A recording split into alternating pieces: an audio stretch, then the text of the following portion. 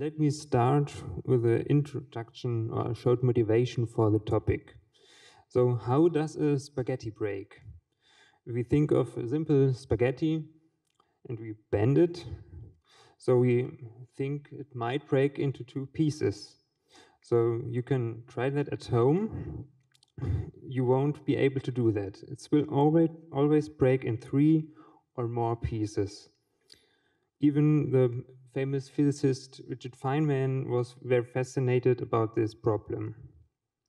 So what we have with fracture is prediction is very difficult, but there are methods to simulate fracture, especially peridynamics, and we wrote a package to use that with Julia.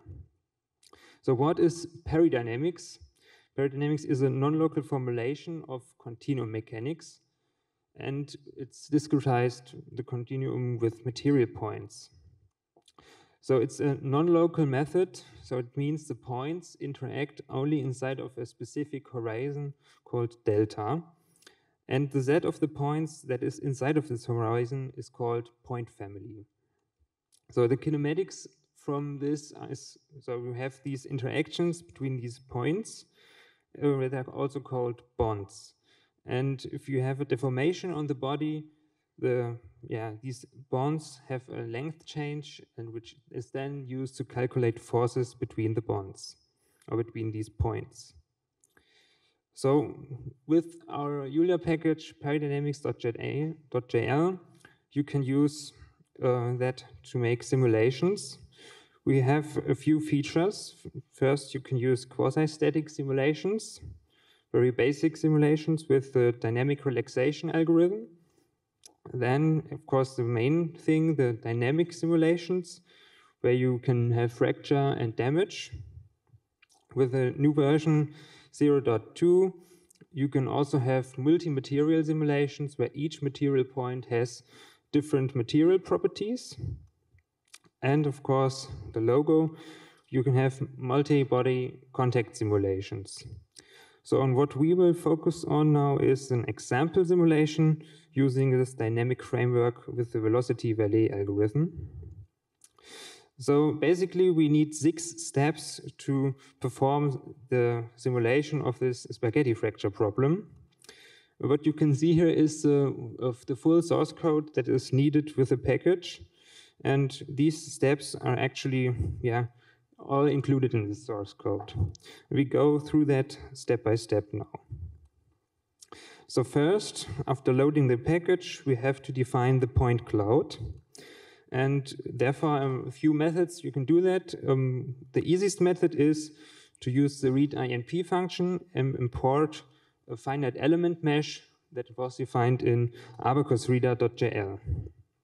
That abacusreader.jl is used to import the meshes you define in Abacus. So basically what is done, any finite element is then converted to a point cloud. So when you run this in the REPL, you can see the nodes are found and elements are parsed, and element sets are then turned into point sets. In the next step, we have to define material properties. Here we use a simple point-based material. Here the first parameter we have to define is the horizon, which is basically this important parameter of peridynamics. Then we have density, Young's modulus, and epsilon c, which is basically the critical bond stretch that you need to define for the damage. If you run this in REPL, you have a nice output, and you can see additional parameters of the simulation are then calculated within this type. Important thing for this simulation is we have to define boundary conditions. And what we use here are force density boundary conditions. And the setup we use is some 4-point bending setup. So basically, we are just bending on 4 points. What we use is the force density with linear increasing amount with time, as you can see here. And as I mentioned before, the point sets we use from the point cloud were defined in Abacus. For the temporal discretization, you can easily define the algorithm. Here we used a dynamic one, the velocity-Vallée algorithm, with 30,000 time steps. And for export settings, we have to define a name and a path where we want the results to be written at. And this 20 means that every 20th time step with VTK files with the help of the package write_vtk.jl are written. So, and the last thing, we have to define the analysis type with all the previous defined input parameters. In order to run the simulation, we have then submit the job. We now look at the results. You can see the spaghetti in the bending process. And after a few milliseconds, you can see the cracks form. And take a closer look. You can see some kind of damage on the upper side. And then the first cracks and secondary cracks form. So basically, we have multiple pieces, and these kind of cascading cracks we can see in the experiments. So to sum up, the package Peridynamics.jl is able to perform fracture simulations with only 3 lines of code. The current feature set is a solid foundation, but we want to extend that. So for the future development, we plan on releasing no material models and additional discretization features. And one core point, we want to improve the multi-threading performance of the code.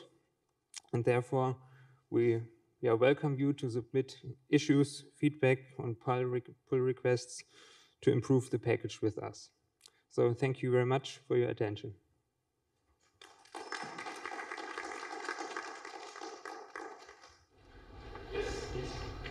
What's the largest problem you've used this for? What kind of problem? Numerically speaking, so we used it on a, it's called Kalthoff-Winkler test with, I think it was 30,000 material points. So it's able to do that, but you can get memory problems, and that's the point we want to improve.